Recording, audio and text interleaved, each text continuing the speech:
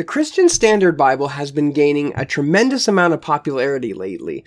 And so at first I didn't really like it. I had spent some time in the New Testament. It was just kind of like, But over the last couple of months, I've been really starting to gain an appreciation for this translation. Let's talk about it.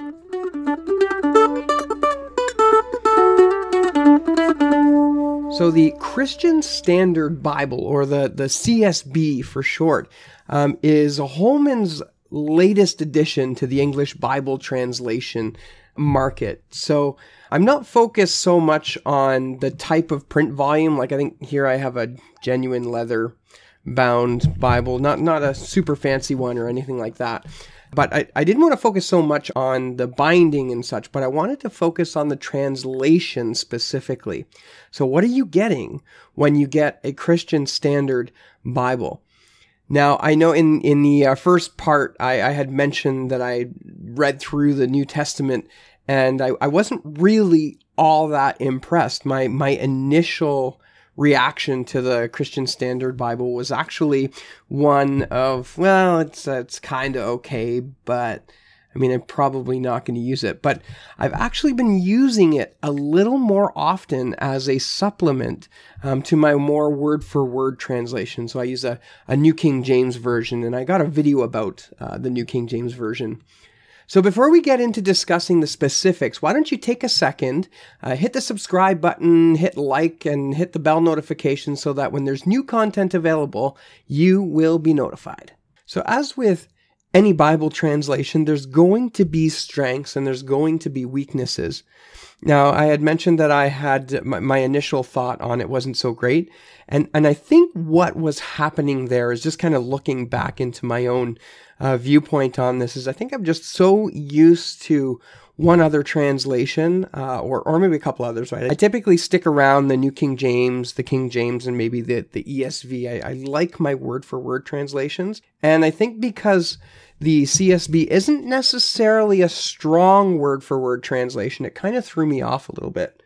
So that brings me into my first point about the CSB. It's not a formal equivalence translation, and it's not a dynamic equivalent either. So the purpose of the Christian Standard Bible was to kind of strike a balance.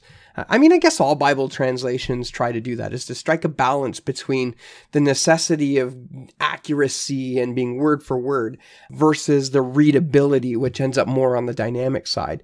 So in my own reading, I have found that the CSB actually is quite balanced as far as readability and accuracy go. I want to say that specifically to me, one of the strengths of the CSB is the way that it handles narrative discourse. So when you're talking about the book of Acts or the Gospels or maybe some of the historical books in the Old Testament like Kings and Chronicles, I mean, this does a phenomenal job, and it's much easier, I find, to follow along and to read along with it and understand what's going on because you're not mixed up with any sort of odd grammar or any odd wording that's trying to be brought over more literally. It just flows really nicely. Now, I had just recently read through the book of Job in the CSB. I was just curious to see how poetry goes. I've read a few of the Psalms before. And to be honest, the Psalms just don't do it for me in the Christian Standard Bible. They're very poetic by nature. And I find that the King James Version, I mean, come on, we're talking about the Psalms here. The King James Version, just like out of the water. And the New King James Version, for me, does it really well as well. But poetry in the Christian Standard Bible, it's not its strong point. For me, I would sooner read the poetry sections in a more word-for-word, or at least in the New King James / King James, because they nail the poetry. So I want to give you an example of what one of the Psalms sounds like from the New King James Version and what one of the Psalms sound like from the Christian Standard Bible, just so you can get what I'm saying here. So I understand there's a little bit of subjectivity here, but just listen in and you'll see what I mean. So this is Psalm 82 from the New King James Version, just a couple verses. God stands in the congregation of the mighty. He judges among the gods. How long will you judge unjustly and show partiality to the wicked? Defend the poor and the fatherless. Do justice to the afflicted and needy. Deliver the poor and needy. Free them from the hand of the wicked. So that's the first 4 verses in Psalm 82. So if we go to the Christian Standard Bible, this is how it reads. God stands in the divine assembly. He pronounces judgment among the gods. How long will you judge unjustly and show partiality to the wicked? Provide justice for the needy and the fatherless. Uphold the rights of the oppressed and the destitute. Rescue the poor and needy. Save them from the power of the wicked. So it's a little bit different, right? And again, I would just prefer, I like the way that it sounds better in the New King James Version. As far as accuracy is concerned, the CSB isn't going to lead you astray. So any thought that, reading the CSB is going to give us some doctrine that just isn't right, it's just not going to be the case. Okay, now I find that the CSB works really well for me as a supplement to my regular Bible reading. So for the most part, I do my study and my reading in the New King James Version. That's like my main text. That's my main go-to. And then off the side of the shelf, I will pull my other translations down to do some comparative study. And I will often, just about every time now, I've been preparing stuff, I've been referencing the Christian Standard Bible. Again, it's a great translation. I do recommend it. Now, the other good thing about the Christian Standard Bible is I have recommended this translation for those who speak English as a second or third language even.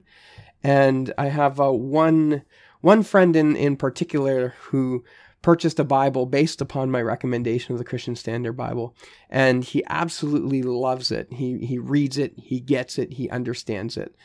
That's kind of a testament to the translation philosophy of the Christian Standard Bible. So one of the things worth mentioning for the Christian Standard Bible is that when it comes to using words that are gendered, such as brother or man or things of that nature, the CSB will tend to translate that as though it's referencing both sexes.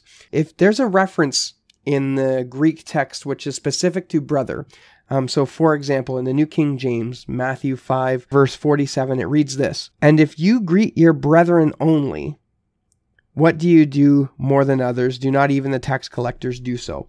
So the idea is that when they see the word adelphi in the Greek text, which just means brothers, the Greek mind is not just talking about men, it's talking about everybody. But based on Greek culture, they just use the one word. They use the masculine plural word, brothers. And so the New King James Version is interesting here. It uses the word brethren when this occurs. It's not just talking specifically to men, but it's talking both to men and women, right? It's inclusive. It includes everyone. So whereas a more word-for-word translation would keep that as brothers, the Christian Standard Bible takes that a step further and translates that as brothers and sisters. Here's the same verse in the Christian Standard Bible.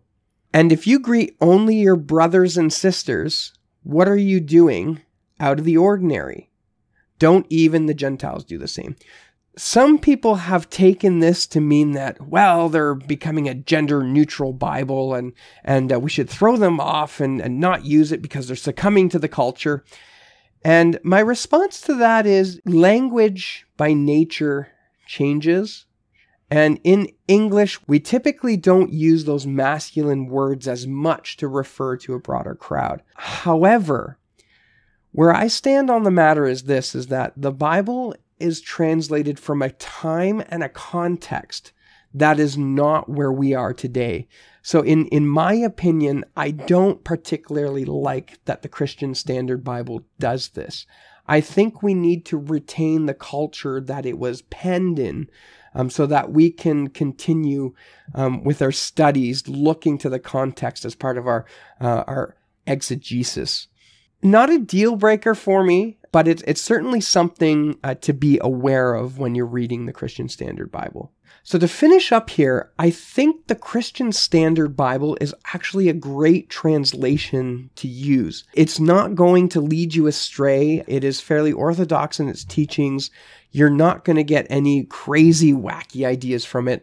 No need to be scared of it. It strikes a good balance between what is word for word and what is paraphrased or dynamic. When it comes to teaching and preaching, I personally wouldn't use it for that, but I'm not suggesting don't use it for that. But part of my convictions on teaching and preaching is that we should be using a more word-for-word translation, because when we're teaching and preaching, we're more concerned with accuracy and getting our point across. And of course, when we're doing those things, we have the perfect platform to explain the words that we're teaching or preaching on. For me, the Christian Standard Bible is a great supplement.